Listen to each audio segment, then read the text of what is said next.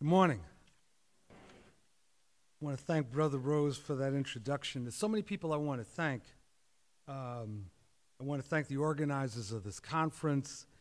I want to give a special thanks to Camilo, who just made sure that everything worked for me. I want to thank Brother David Gomes, who I'll come back to in a second, and the Unity House and the Labor Center. And this has been, it's really wonderful being back in New England. I also want to thank the late Jose Soler.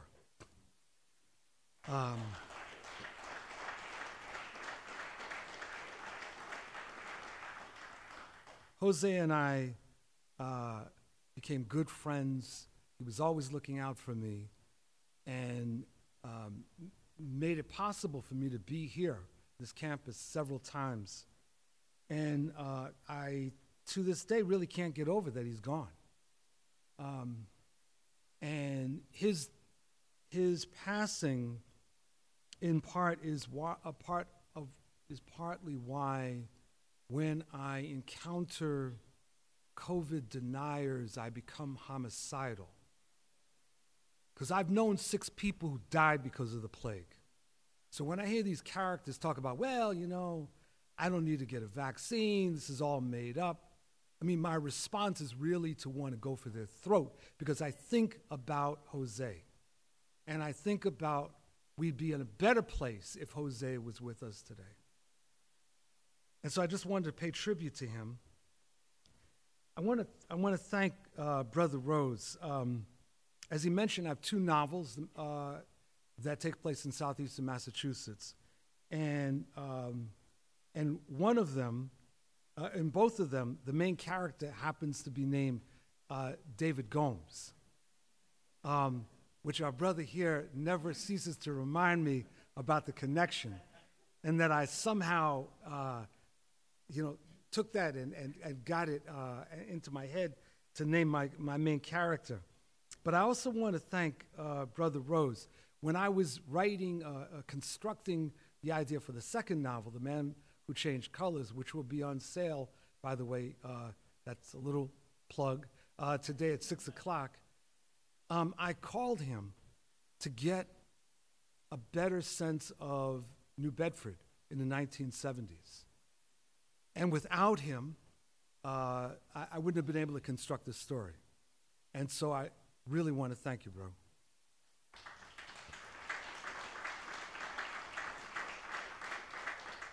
So I realize that we're running a little late. And so I'm from New York anyway, so I'm going to talk fast. But I want to say some things, and then I want to make sure we have time for a little back and forth before the next panel. Organized labor, no, let me back up. In the United States, we actively oppose history and embrace myth. And we see this regularly, that any time there's something in U.S. history that makes some people uncomfortable, and I'm not going to mention the name of the governor of Florida or the former president of the United States, but anytime that something's mentioned that makes people uncomfortable, they want to sweep it aside and replace it with myth. And this is something that we see time and again, and it's not simply conservatives and fascists that do that, but even people in our own ranks that have great difficulty coming to grips with the complexity of history, the contradictions that one sees in history, and what the implications are, and also having difficulty addressing erased populations. So we end up developing these myths. For example, there's been, for a long time, a certain myth about the construction of the so-called labor movement in the United States, which looks like a straight line from the 1830s to today, is mainly white, and every so often, those of us of color are invited in as guests, and it's completely wrong.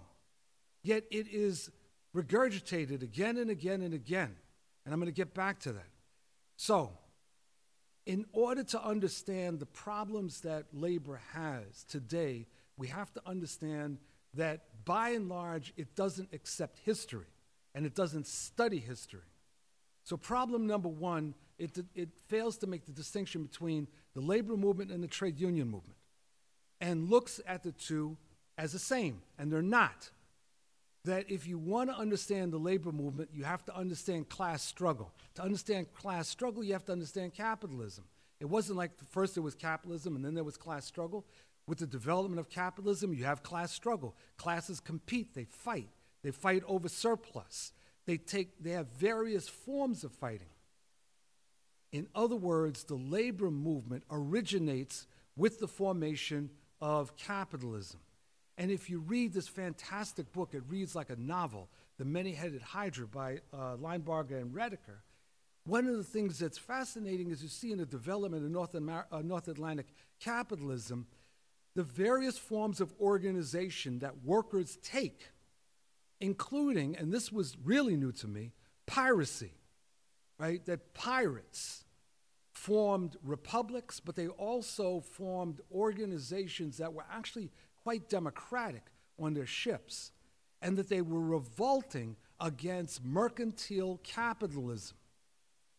It was the labor movement.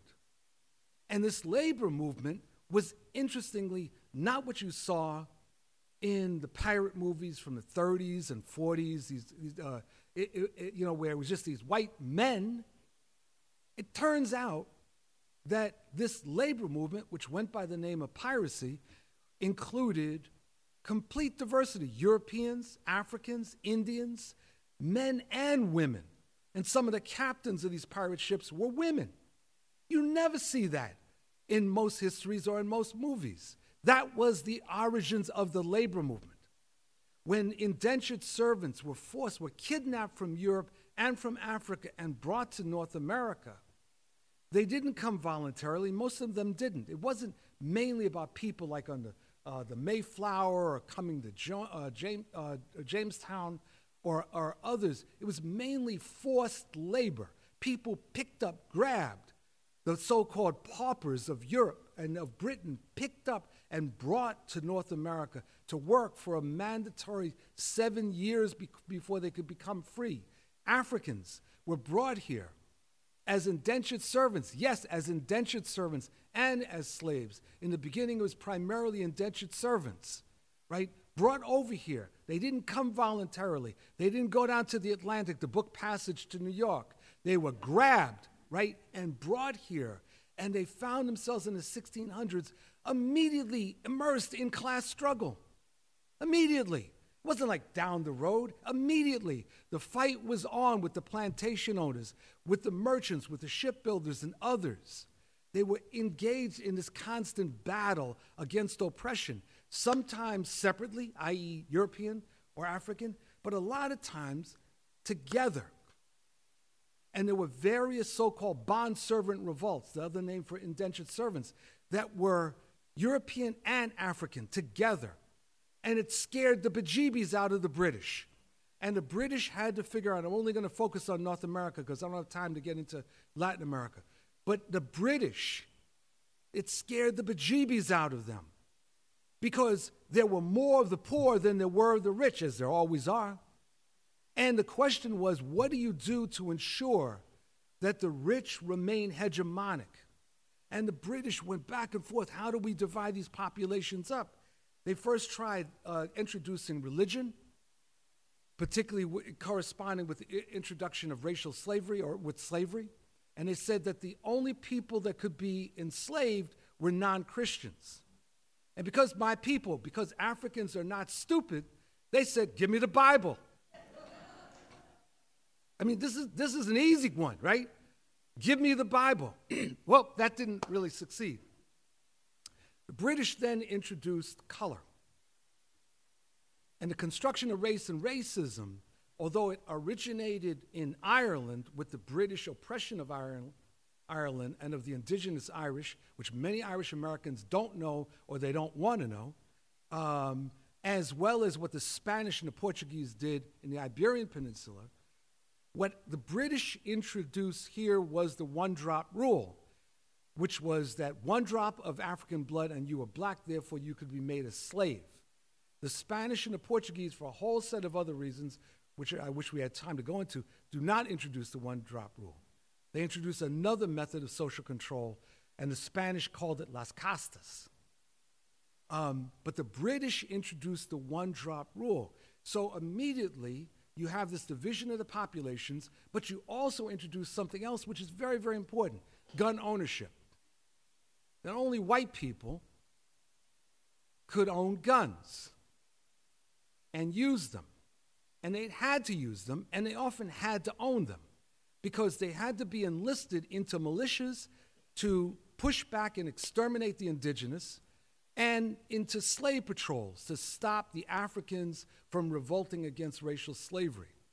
Thus, gun ownership equals white equals gun ownership, which helps to explain the fanaticism of gun ownership in the United States compared with other countries that have more guns, right? Or use guns frequently. I don't mean use them to commit crimes. Places like Sweden, where it's like people have guns, but they're not using them, they're not worshiping them the way that they are worshipped here. They're worshipped here because it's connected to whiteness.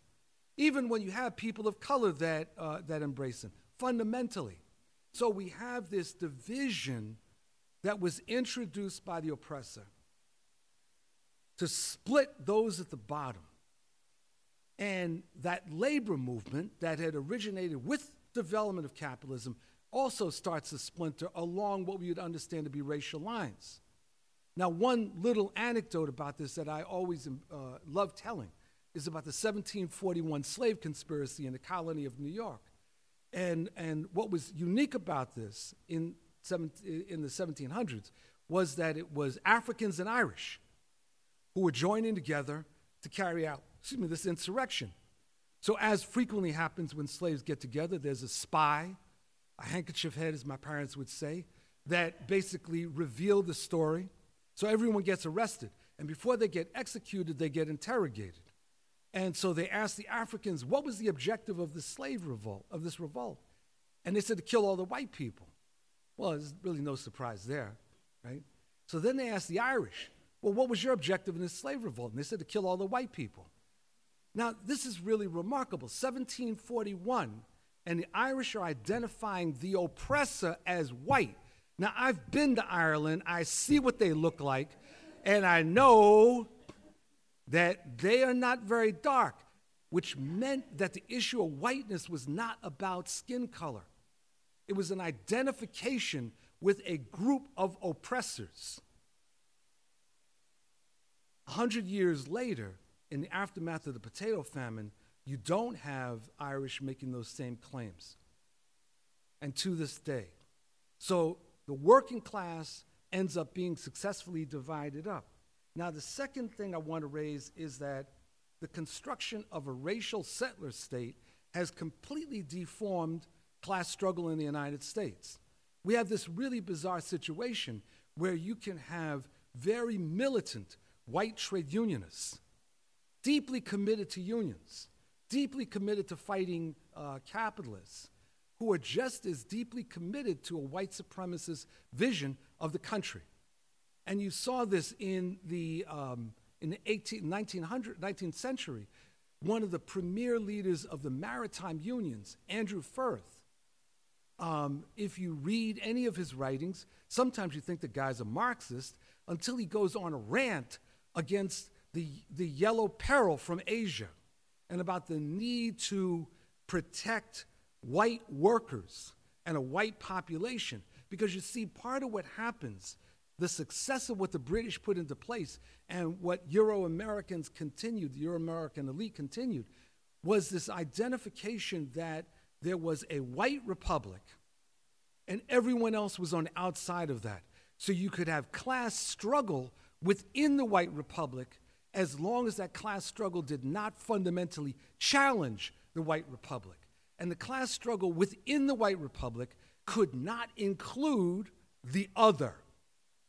Those of us that were outside of the parameters of the white republic. This then leads to a real deformation of what emerges as a trade union movement. Because the trade union movement arises in the 1830s, 1840s. It's a white movement. It's men and women, sometimes segregated by gender, other times together. But from its inception, it conceptualizes itself as a white movement.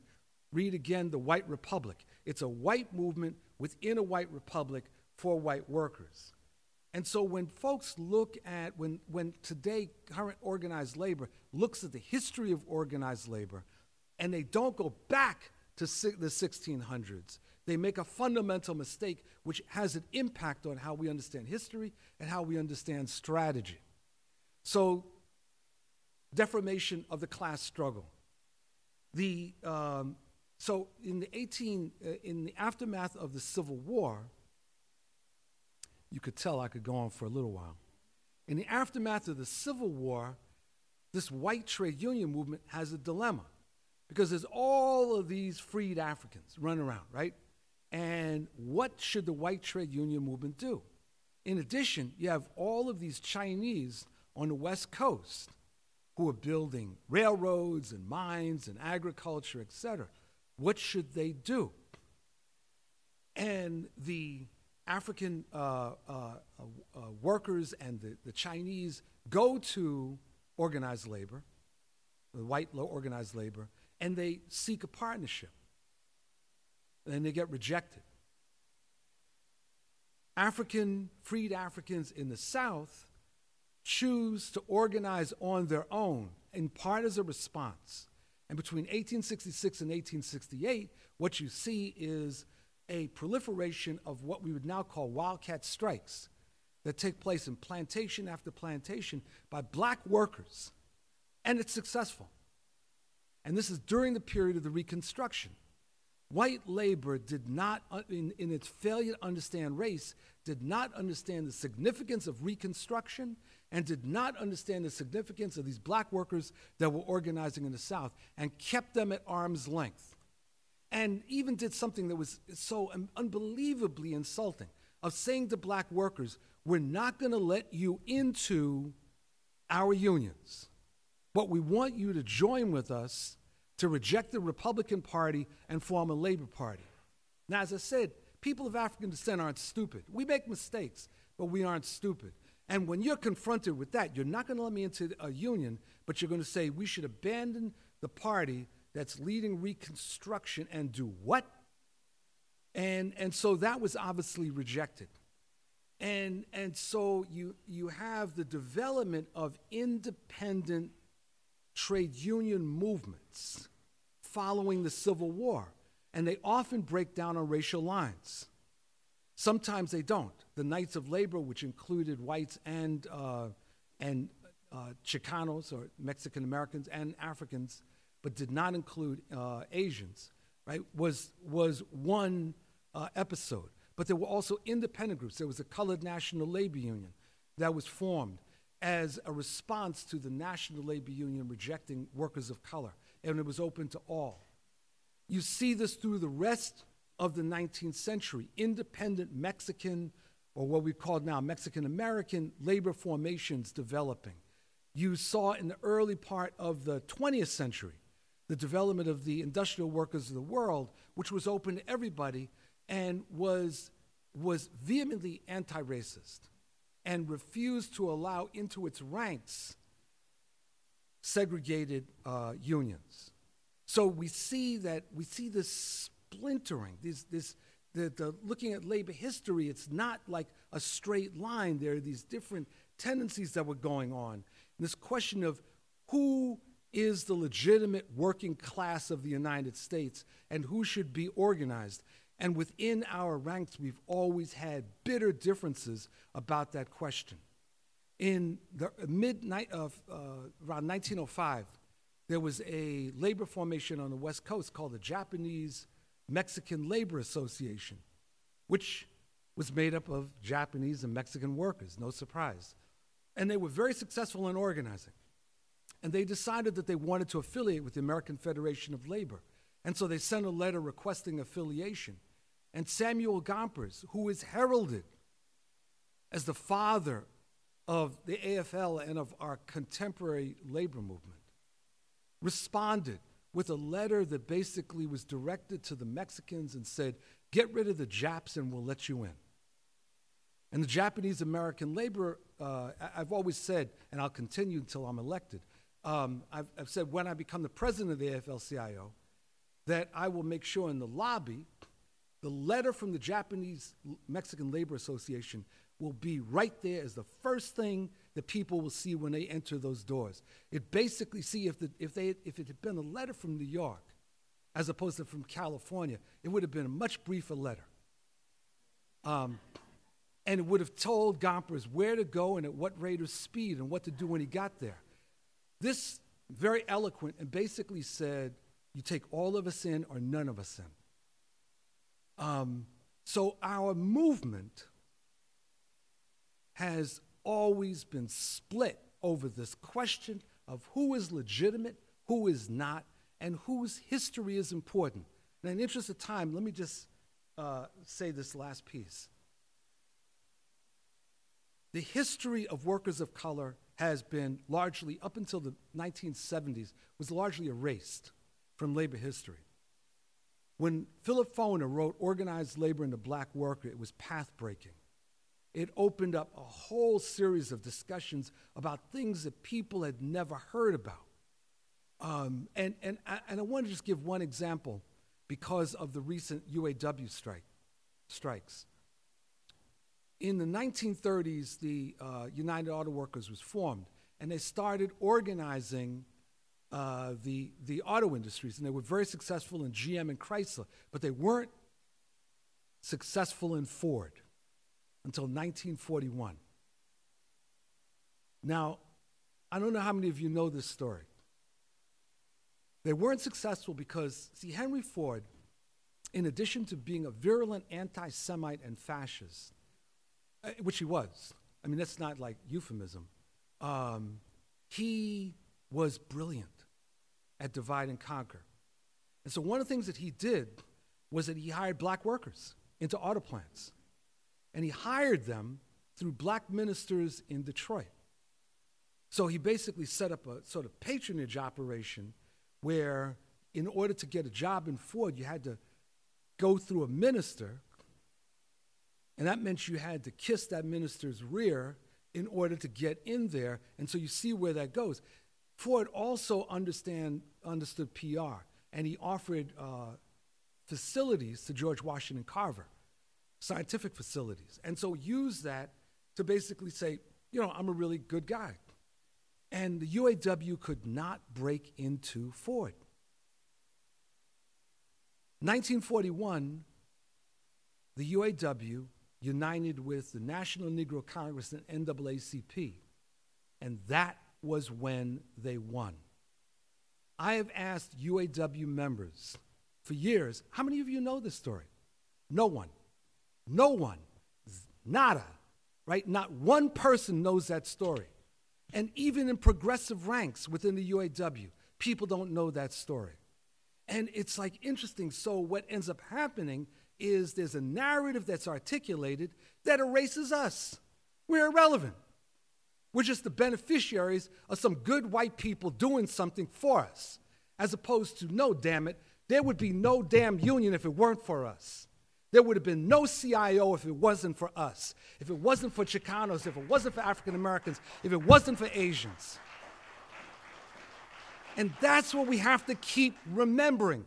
We are not sidelined. We're not an appendage. We're not an asterisk. We are central to the sentence, right? It would not be here if it wasn't for us. And so today, when we're looking at the future of organized labor, we've got to be thinking not about how do we convince good white people to do things for us. We of color have to figure out how do we reconstruct a labor movement using our own eyes and bringing other people along. You know, I can't tell you how many times I've been in a room in labor where when it comes to talking about black folks, they'll look at me. Well, Bill, what do you think? Or when it's race, Bill, what do you think? Okay, well, that's real nice. But ask me about strategy. Ask me about tactics. Ask me about alliances. Don't marginalize me. And I actually have ideas about where labor should be going. Don't say, well, wait a minute. We good white people are going to come up with the ideas, and then when we've got it all together, then we're going to call you to just add your signature. No way, right? It is going to be a different route. I had this discussion with some people in the Coalition of Black Trade Unionists a few years ago who were basically, there was some discussions in the AFL-CIO about where labor should go. And so in the CBTU, people said, well, we got to really talk about, the importance of the black workers. I said, oh, hold it, time out, right? Why? Why? Why aren't we talking about where labor should go? Why is it that we're saying someone else should figure out where labor goes, and we just sort of like silly putty, just get attached to it? Why aren't we the ones that are saying, no. We're going to be central to the development of strategy. You're going to sit down and talk with us about strategy, not just about the people of color, not just about race, but about where this movement should go and what it should look like. And even among us, there was a discomfort because we're so used to being erased, so used to being marginalized, that when you say, no, we are central and we have to insist it, people start vibrating. Those are our challenges, or at least some of them. And if I had another hour, I could keep going. Thank you very much.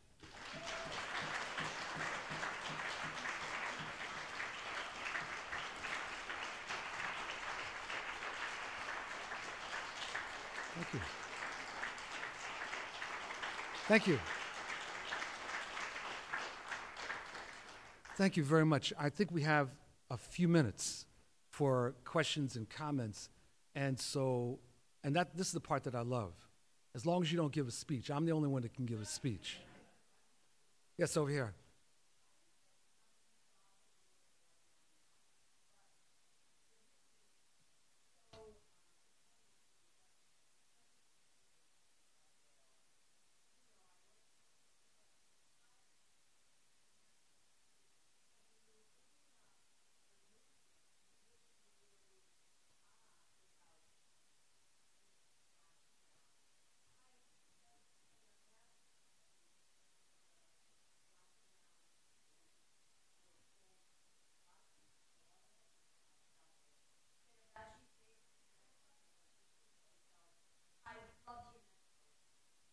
Thank you very much. And one of the things that I'm glad you raised this, one of the things that any good organizer will tell you is that you go into a place and it's the women of color who respond first. And it's the women of color that are the core. And because of male supremacy, what we often have is something where it's the guys that end up being in the leadership positions. And again, this is one of the ways that we often internalize oppression, where even women will say, no, it really should be a guy that runs this. Now, that's less so now than it was once upon a time, but that struggle continues. So thank you for raising this. Other questions or comments?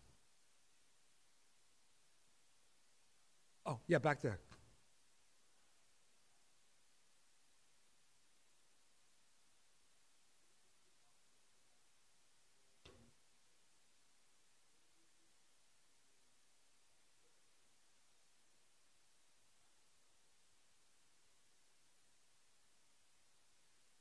Okay, so we're going to cancel lunch. And the next panel, forget it. So right now, we face this incredible danger of what some people call post-fascism, some people call it simply right-wing authoritarianism, but a really, really incredible danger. And it's not just about Donald Trump. It's about a movement that is coalescing. It's been coalescing for a while. And it's a movement that's rooted in the history of the United States. Right-wing populism, as I like to describe it, is the herpes of capitalism. And it gets in the system, and at certain points it manifests itself when the system weakens. And we've been going through that for quite a while. This manifestation with all of its ugliness. And part of what's central to the right-wing authoritarian narrative is the resuscitation of the white republic, and essentially that either literally kicking people out of the country, as Trump is talking about once again, right, or creating a system that looks very much like apartheid South Africa, where there is a racial pyramid. And this becomes very important because I've been trying to figure out, like, at different points when I'm, some of these right-wing groups, and there are people with like Spanish last names or black. I'm saying, like, what planet do you come? Did you come from another parallel dimension or something? And what I realize is that there are segments of the right that are willing to allow people of color in, including leadership positions, as long as they don't challenge the racial pyramid. So as long as they're prepared to acknowledge white supremacy, there is a place for them. And that's what you saw in South Africa, where you had white at the top, and then you had the honorary whites. Then you had like South Asians, coloreds, and blacks. And so we're headed down that route. So if you don't understand race, people can get suckered into this. So part of what we got to do, Aaron, is we've got to do serious educational work. And many of our leaders are simply cowardly. They are. And they refuse to take this on directly. So taking on the far right is not just about how bad Trump is. It's about understanding the narrative that's being spun. Let me give you this one example. And before the 2016 election, this guy that was a friend of mine was working with some Teamsters. And he showed me this letter from a Teamster member to the leader of his local. And the guy said he was not going to vote for Clinton. And he went on to talk about how bad the situation is and that he had to vote for his son's future. And therefore, he was voting for Trump. And I look at this letter and I said, wow. So basically what you're saying, you're looking for the future of your son on my back, right? And that's cool with you.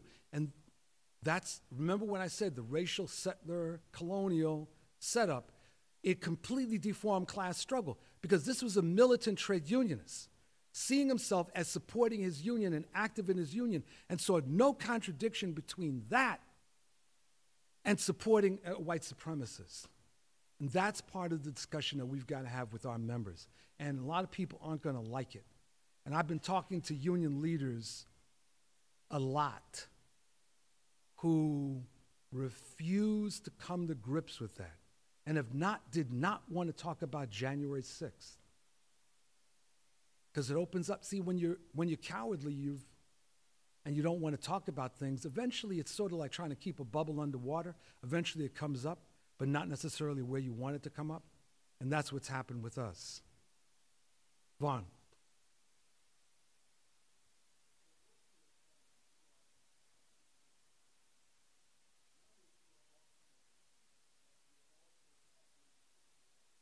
Mm-hmm.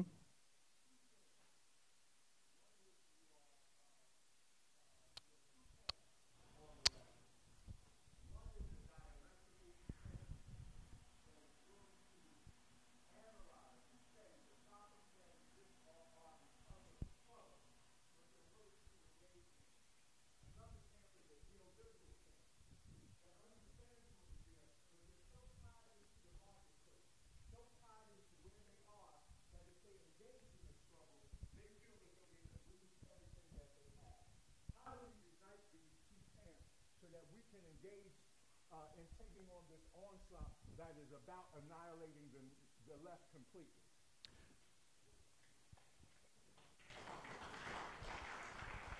So now you're really not going to have lunch.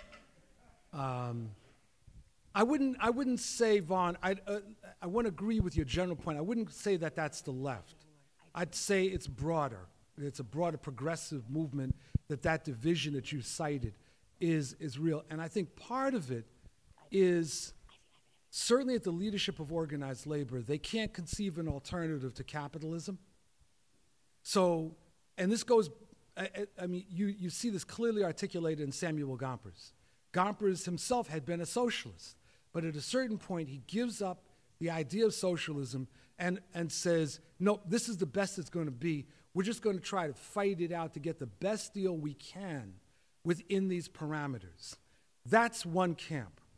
Other camp that was represented by the industrial workers of the world, represented by the left and the CIO and others, said, no, actually capitalism is the problem. We may not be able to terminate it soon, but we have to understand that it is fundamentally the problem, and as such, it sets certain constraints, and there's constant pushback on every victory that we win. So I would say that these forces may not be able to unite. We may have to ideologically defeat those that think capitalism is cool and that there's no alternative, win them over. That's one thing. But I think that it has to be done on the basis of constructing an alternative view about where labor and the progressive movement need to go.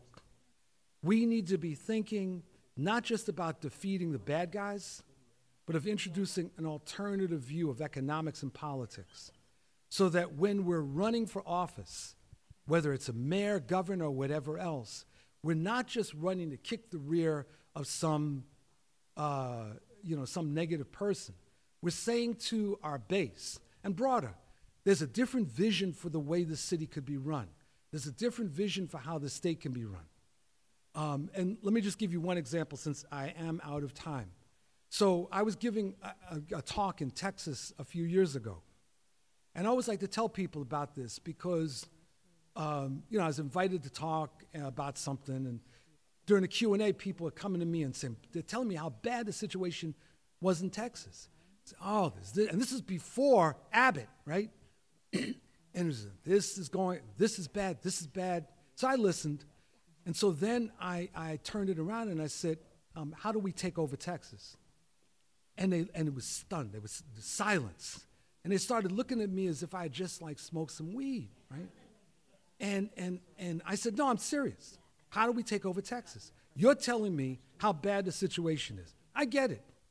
I didn't just parachute in. But what are we going to do about it? What's our counterattack strategy? I don't want to hear moaning and groaning. I'm sick of that. I am so sick and tired of hearing about how bad it is. I sometimes just turn the TV off, and I sometimes turn people off because I'm tired of hearing how bad it is unless you're going to tell me what the hell are we going to do. And so I said, so in Texas, which are the key cities that we have to win? Which are the key counties? Which counties can we ignore? Which are the key social movements? Who are the key opinion makers? What are the radio and TV stations that we need to influence? Let's map out a battle plan. On December 8th, 1941, I would put $1 to a donut that the Joint Chiefs of Staff were not sitting around. Is this being recorded, by the way? No. Because I'm getting ready to say something. No. No? Okay, good. So on December 8th, are we going to surrender? I can't believe that they would have been doing that. What would they have been doing? They'd say, we just got our asses kicked in Pearl Harbor yesterday. Now, what do we do? How do we turn that around? What's the strategy? Let's start working out the strategy to kick the ass of the Japanese. That's what they would have been doing. That's not what we do. We sit around complaining until the cows come home about how we're getting our asses kicked, right? About what Trump is doing, DeSantis is doing, Haley is doing, all these other people, the MAGA's this, the MAGA's that, right? What are we doing to kick their ass? How are we trying to turn the tables? The Joint Chiefs of Staff ultimately came up with this interesting strategy, which has great relevance to us. The U.S. in the Pacific was on the defensive. They kept losing. They knew that they were going to keep losing. They lost the Philippines. They lost Wake, other places. They came up with this idea. It was called Doolittle's Raid. So in April 1942, secretly trained U.S. pilots took off from these aircraft carriers. They were actually too far from Japan than they had anticipated. And they went to Japan and bombed Tokyo, Yokohama, and one other city, I can't remember, right? Now, the military value of this was negligible. The damage was of really little significance. But what it did is it shook the Japanese into their souls. And because Japan was supposed to be invulnerable. They had been telling the people, we don't have to worry. And then these US planes come and bomb their cities. And then the Japanese did exactly what they shouldn't have done. They attacked Midway. And the US had gotten the secret codes of the Japanese, and they kicked the ass of the Japanese in Midway, killed the most important admiral, Yamamoto, and from that point on, the Japanese never advanced. It was all downhill. What did the US do? They derailed the strategy of the other side, and they created confusion and dismay on the other side. The right wing always does it to us. When the hell are we going to do it to them? Thank you.